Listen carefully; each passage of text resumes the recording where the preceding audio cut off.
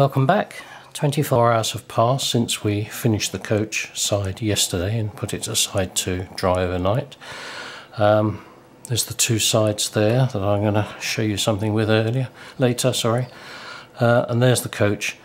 Now, one of the things I did was I went through looking at it very, very carefully under magnification to see if there were any little blemishes in the paint finish from dust or anything. And there were a couple, so what I did was I just took them off very gently with a fiberglass pen. The idea being not to actually dig through the paint, just to take the surface blemish off, and that's been done, ready for the next process. So today we're going to look at the actual physical applying the teak graining coat. Of all the modelling jobs, this is one of my favourites, so hopefully I'll take you through it and you'll see how easy it is to do. So for today what we're going to use some oil paint, and there are two colours primarily I have used. I say have used because burnt umber I used originally, and that used to give quite a bright colour, but since then I've decided I actually prefer the slightly darker effect that Van Dyke brown gives you. So these are oil colours. To use them straight from the tube, they will have quite a good coverage, but they can be increased in transparency by using liquid original. And this also has the benefit of speeding up the drying time. So I think we're probably ready to have a go at some teaking. I've got the two sides here. I'm going to use both colours so you can see the difference and make an informed decision of which one you prefer. But for the coach body here, I'll probably be using the Van Dyke brown. So continuing from yesterday, we're going to use the golden Taklon brush again, the flat one. And let's start by actually mixing some of the paints together. So let's take the lid off the liquid, and I usually use the brush for this. Just take a dollop onto the tile, doesn't need a lot. Put the lid back on, and I hate these type of caps, the push and turn, and invariably this has dried on me. I had to use a vice to get it off, and I've now got it all over my hands, so just bear with me. Right, okay, so let's start off with the burnt umber, and we don't need a lot again, we need a little bit, sort of squeeze some onto the tile, and we want to do the Van Dyke brown at the same time. They don't look vastly different on the tile, but they will make a difference when we start painting the sides. Okay, let's take one of the sides and let's start mixing based on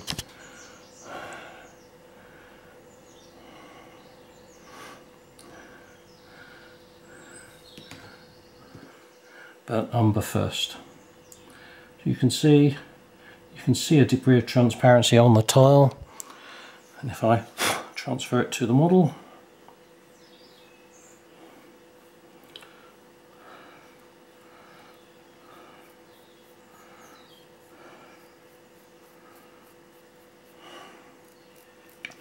so initially what I'm trying to do is just get a coverage of all the bits. I'm not worried about it looking streaky or horrible or anything like that. Make sure I've got all the bits, got paint on them.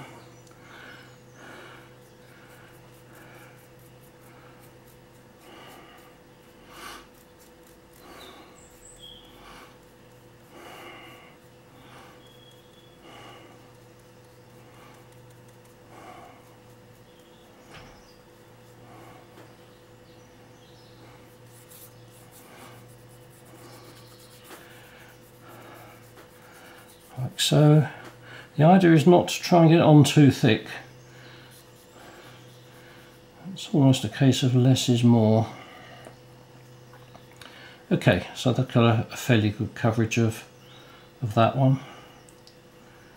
I might leave the door with my fingers on, so it'd be easier to hold it while I do it.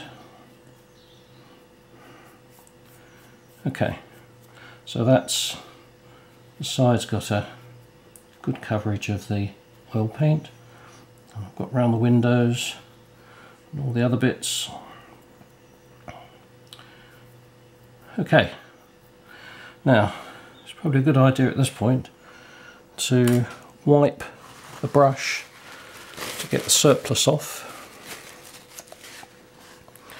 And what we're going to do now is we're going to start brushing out the oil paint, and this is where we are starting to do it in the direction of the graining of the coach. So we're brushing it out very carefully, and what will happen is the paint will try and accumulate wherever the brush crosses a raised projection. So if you can see there, there's a slight shadow of the paint, so we need to make sure that that doesn't happen by teasing it away. Now you'll get to a stage where you'll do this in a particular sequence, and the easiest one is to do the upper panels first, wiping the brush in a vertical direction like so.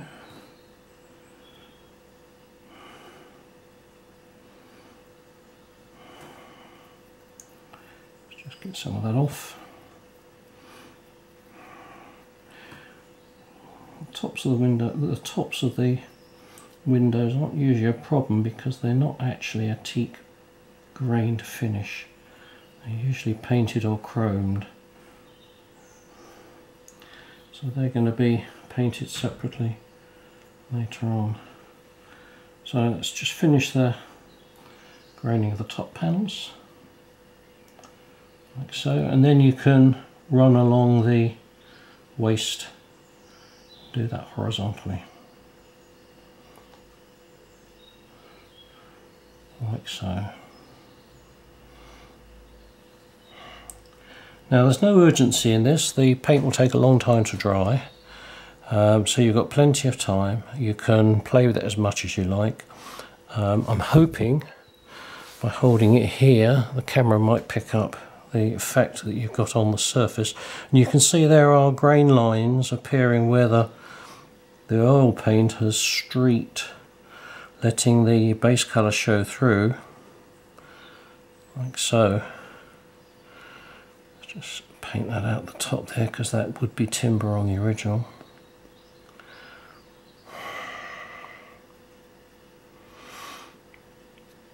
Okay, so there we have a side painted with burnt umber. Right, let's put that one down for the moment. Now let's have a go with the Van Dyke Brown.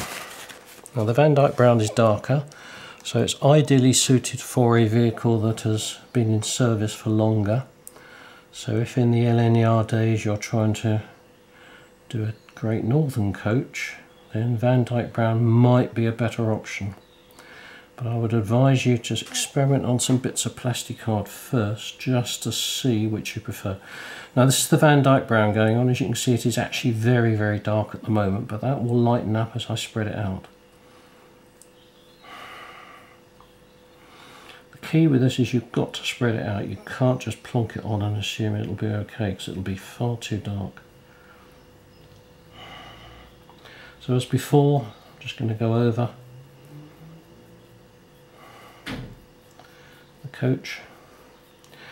One of the other reasons why we finished the sides with a layer of clear before putting it aside to dry overnight initially was that it leaves it with a slightly gloss surface, which makes the paint glide over it a little bit better. It doesn't adhere as much as it would to a matte surface.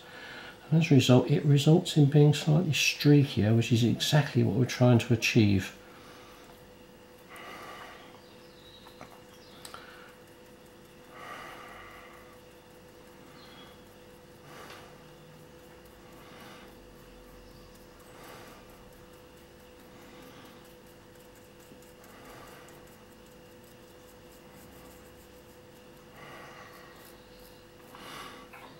Okay, I think that's probably enough to be able to demonstrate the difference.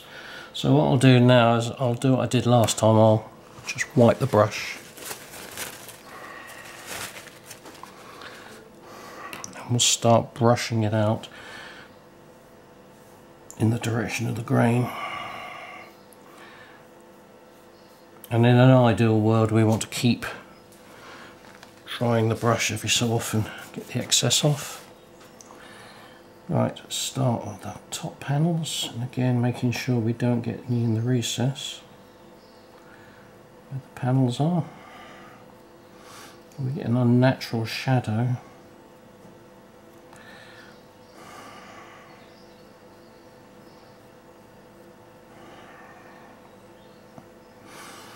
Right, let's do the horizontal.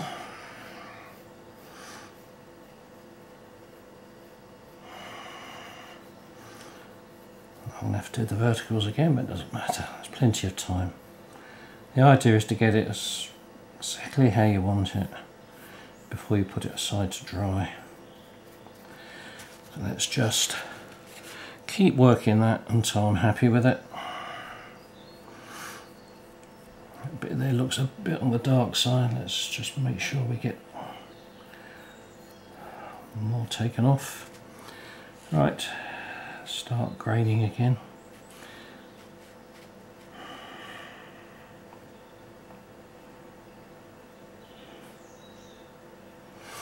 Like so. A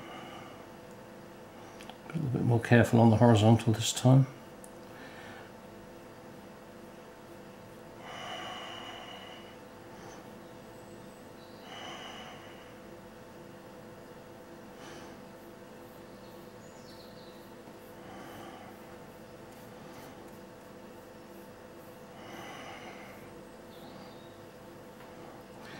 Now, I don't know if the camera's going to pick this up. You can see the graining certainly on the horizontals there, and if you really feel like it, you can experiment and put sort of various grain figures into the surface.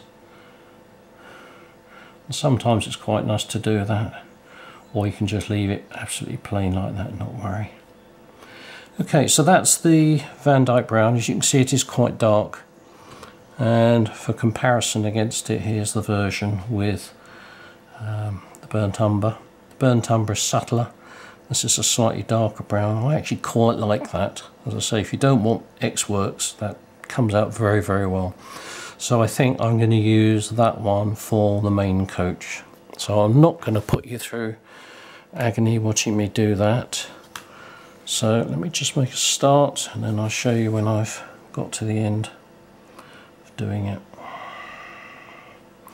So again, I'm going to start off brushing it roughly on, not trying to coat it in an even coat like normal paint, not trying to swamp it because goes on's got to come off. And make sure the cornice is treated, which is the strip along the side of the roof there, just a bit above the top as well.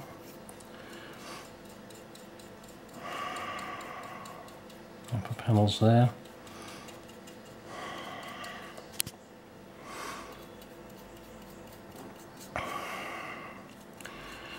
Right, while I'm doing this, you'll probably notice I'm trying a different camera angle, which I hope will make it easier to see what I'm doing.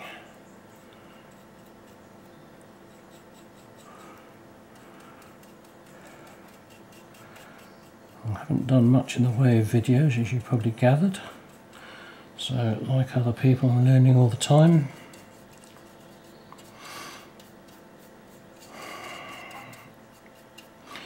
Right, so if I just start texturing this, just brushing out the panels in the right direction.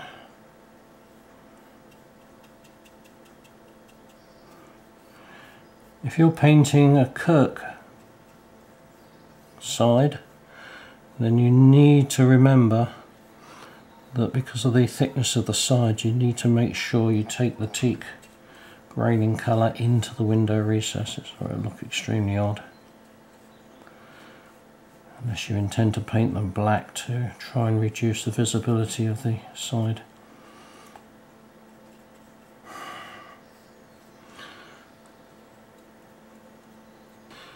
Seem to have a slight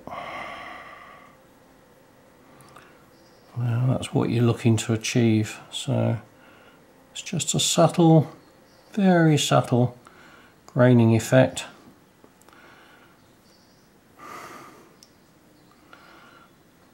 And it just lifts the model from what appears to be sort of fairly flat painted to something that's got a bit of depth. Okay, let me get on with that and I'll come back to you when I've done it. So the whole side has now been covered in the oil paint, and I'm now slowly brushing it out, thinning it so that the base colour shows through, graining it, taking the bits out so they don't appear as dark shadows where it crosses beading, generally working it to a state that I'm happy with. As I say, there's no rush for this job because the oil paint isn't very quick drying, so there's plenty of time to get it to a state that you're happy with.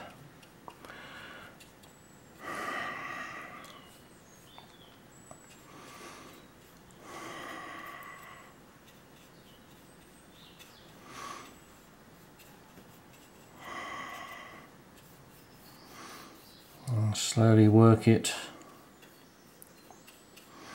improving it all the time, hopefully.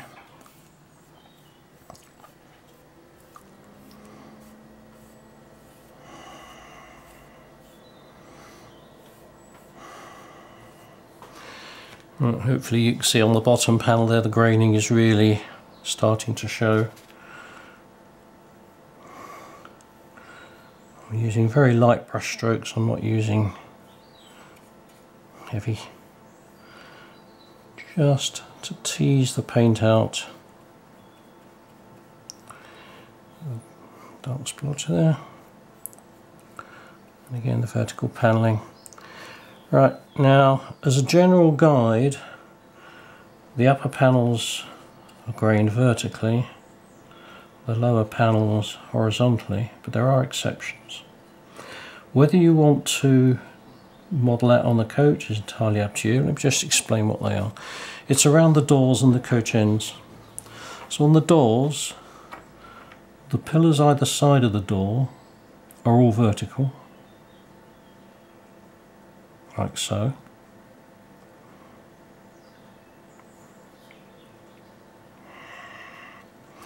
And the door ventilator is grained horizontally like that. Let's do the other side. To be honest, whether anyone will see the difference in the graining of the pillars is anyone's guess. I'd like to know it's there. Yeah, it's coming there together quite nicely, I think.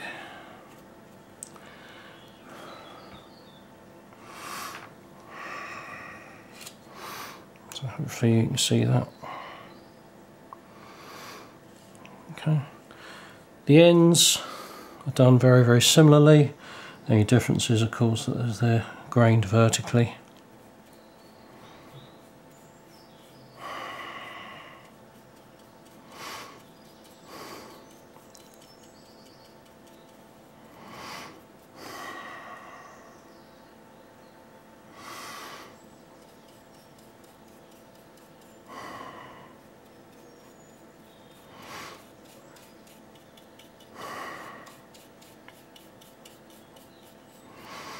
So let's just finish the central door.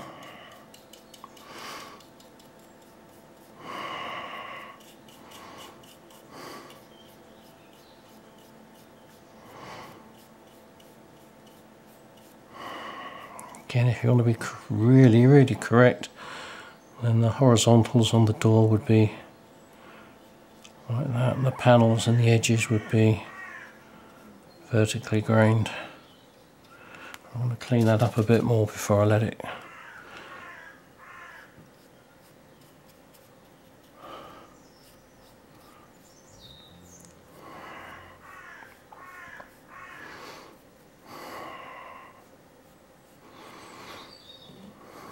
There. So I'm going to turn the video off at this point. I'm going to complete the other sides of the coach, and then I'm going to put it aside for another 24 hours for the oil and the liquid to go off. 24 hours should be ample. When it does go off, it goes a slightly matte shade, so you can usually tell by looking at it when it looks as if it's dried. But I'll do what I said I'm going to do. I'm going to turn off the camera and continue working on the coach. Well, another 24 hours have passed and the oil paint is now dry. The finish looks a bit lackluster, but we're going to bring that right back by applying a final coat of clear. Now again, the reason for applying the clear is to protect the surface from any further things we might want to do to it. So let's just paint clear on.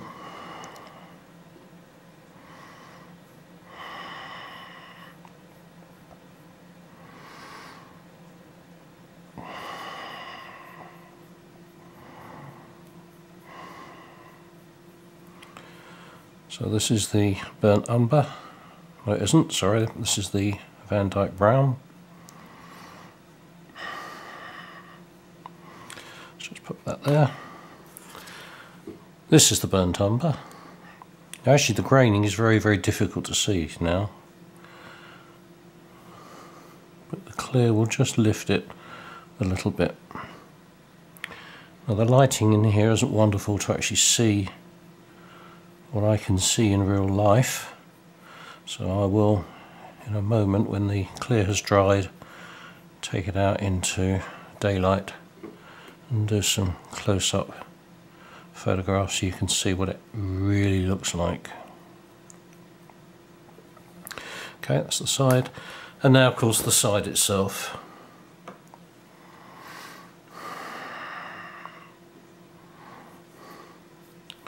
Again, make sure that's got a good protective coat on it.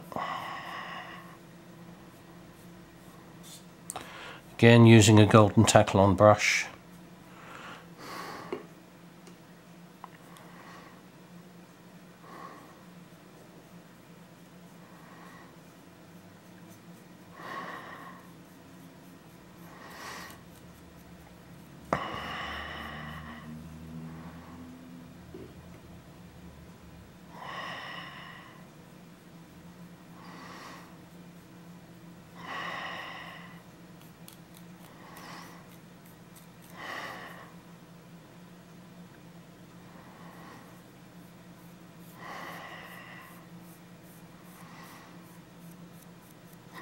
And just make sure it's got a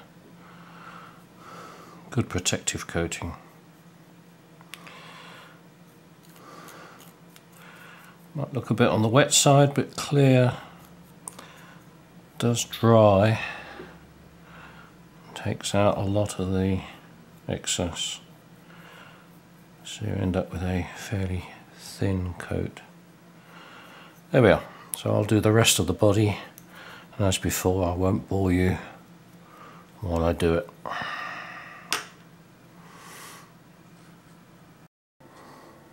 So the side has now been fully treated with the clear and the ends, and I'll now put it to one side for the clear to go off.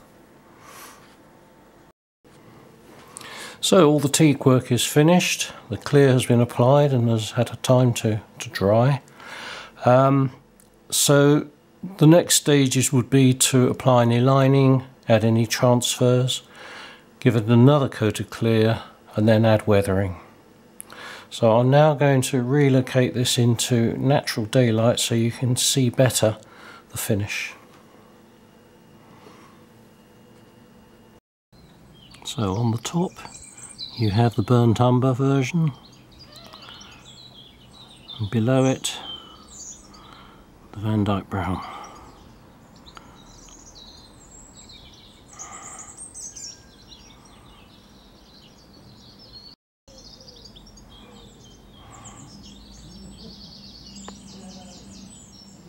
And you have the finished coach.